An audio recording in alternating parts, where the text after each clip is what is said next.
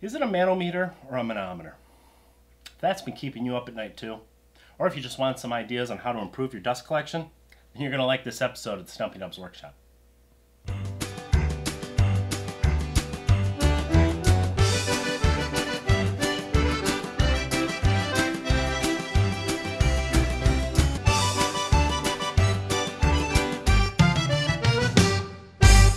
First of all, let's clear things up.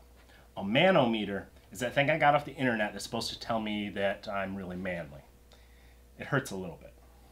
A manometer is one of those fancy doodads that measures pressure. And that's almost as interesting because it can tell us when a dust collector is not running at its peak performance. I guarantee you've used a manometer before. You just didn't know it because you thought you were using a sphygmomanometer. Am I right? I make that mistake all the time. That's that thing on the wall at the doctor's office that they use to measure your blood pressure. My doctor still does it the old-fashioned way with needles and a wooden ruler. But I hear there have been some real improvements in blood pressure measuring over the years, and that particular style that they use now is of interest to us because it uses liquid to measure pressure. The principle is simple. You put some liquid in a tube, and as the pressure increases on one end, it moves the liquid. By measuring the change in the levels of the liquid, you can determine how much pressure is being exerted upon it. And where do you find the most pressure in your workshop? Besides your wife pressuring you to make her new cabinets? Your dust collector. We usually think of our dust collectors as sucking, but they don't call that spinny part inside a sucker. They call it a blower. I don't really know who they are, but in this case, they are right. The motor spins the impeller, which pushes air into your filters. And that air has to come from somewhere, so it pulls it from your woodworking machines. The more air your blower pushes into your filters, the better your suction at the machine. So, of all the parts of the dust collection system, the ducts, the hoses, the blast gates, the machine hookups, all of them are pointless if you don't have peak airflow. Now you might remember we did a series of videos a while back that talked about impellers and motors and what size you needed to generate the most airflow for your system. But the fact is you can have the biggest blower on earth and it won't matter if there's nowhere for that air to go. You see, the bottleneck in most dust collectors is the filter. It can only allow so much air to pass through it. And the less air going out through your filter, the less air that's coming in from your machine hookups. So let's take a minute to talk about filters, and then we'll see how to build one of those manometers. Filters come with different ratings. Some are rated in microns, some have a MERV number, some don't have anything on them at all. It's very confusing. But here's what you need to know. The bag style filters are junk. They're catching chips, but they're letting all the fine dust out. Older bags can let stuff as big as 30 microns escape. In the last 5 years or so, some dust collectors have changed over to 5-micron filter bags, but that's still not enough. OSHA requires commercial shops to filter out anything larger than a 1/2 micron.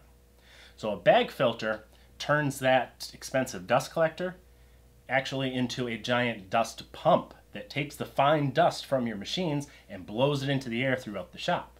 Efficient if you want to breathe it in, not so much if you want to stay healthy. I know. You're probably one of those people that says you can just stick your face into the dustbin and snort all you want. If you're one of those guys who doesn't mind the risk of developing dust allergies, respiratory infections, cancer, go ahead and roll those dice. I'm not a doctor, but I do pretend to be one from time to time. And I'd rather be safe now than sorry 25 years from now. I don't expect that dust is going to give me cancer. But I do know of people who have developed a serious wood allergy because of their overexposure to dust that has forced them to give up the craft they love. And that would be a shame. But letting too much dust out isn't the only reason that filter bags suck.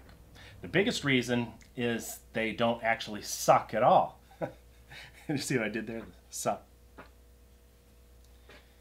They might look big, but they only have about 35 square feet of filter surface. Even a moderately powered dust collector like the single stage units from Harbor Freight or Jet or Grizzly, they are capable of moving 2 to 3 times as much air as their bag filters can handle. Your bag is killing your suction. So why do they put them on there? Well, because they're cheap.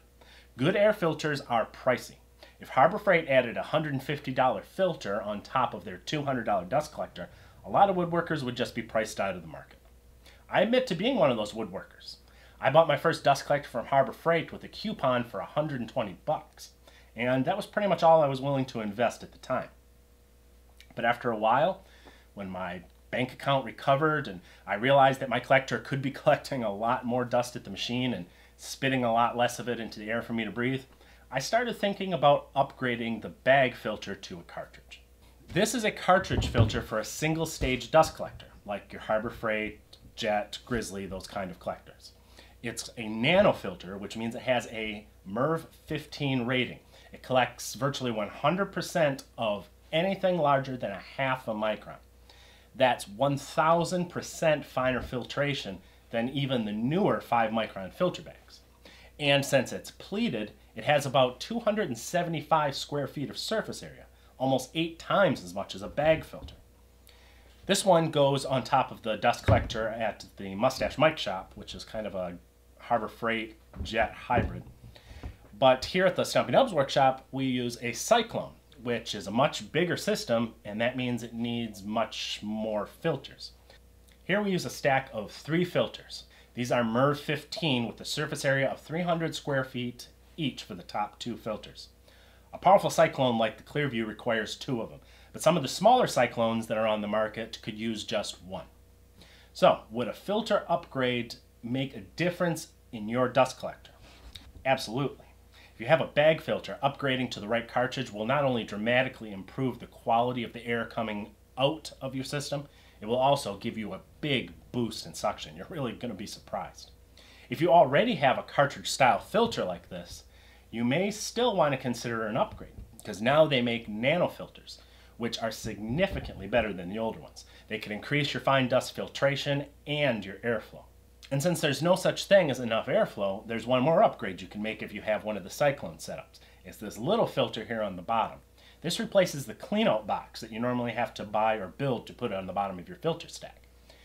It just clips onto the bottom with these clips that are sold separately, and the pan catches all the fine dust that accumulates at the bottom over time. But the best part is, it adds another 30 square feet of MERV 15 filtration. That's about the same amount as an entire filter bag right in that teeny little cartridge pan. The point is, you want your filters to allow as much air to come out of your blower as possible. So the more surface area, the better. But even the best filters will eventually get clogged, which starts to restrict that airflow.